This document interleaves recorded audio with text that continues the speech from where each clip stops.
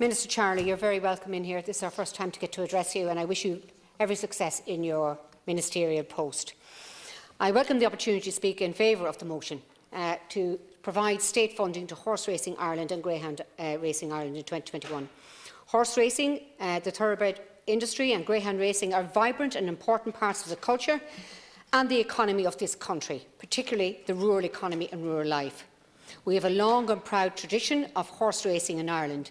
Indeed, steeplechase began in Ireland in 1752 in Cork. Horse racing in Bellewstown in County Meath, which I'm a member of that, a volunteer member of that committee, took place in 1726. And the money that we get from Horse Racing Ireland every year is constantly improving the facilities there with regard to animal welfare. So we welcome that. Horse racing provides direct and indirect employment of some 29,000 people and generates €1.9 billion annually for the economy. Ireland is the third biggest producer of thoroughbred foals in the world, and we attract significant interest and investment globally as a result of our high standing in this sector. Significant employment and economic benefit is derived from greyhound racing too. Now, the Green Party might be more appropriately called the Grey Party. They seem to be hell-bent on draining rural life out of every bit of colour and human vibrancy. They tried to, I should say, kill off the hunt in this country, and now they seem to want to kill off the greyhound racing too. What is next on the list? Are we going to be banned from fishing in our lakes and rivers? Nobody supports cruelty to animals, and of course I support any reasonable measures to ensure animal welfare.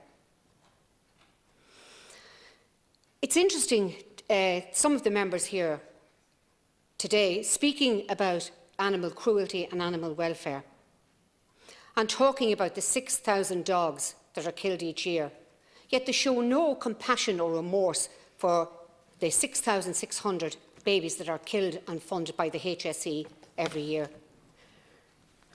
Sorry, I didn't interrupt you, Senator Lynn. I think it's very unfair of you to do that. Okay, I find it astonishing that they would support something like this and bring it in. I'm really astonished by it. Not only are some members of this House trying to depopulate us as a population with abortion, they now want to target breeders to be curtailed on how many pups they breed as well.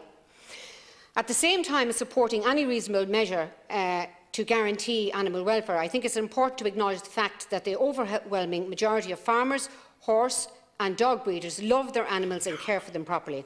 I believe it is right to support these important industries that are part of our culture and our history. They provide entertainment, employment and economic benefit. So I'm quite happy to support this measure today. Thank you.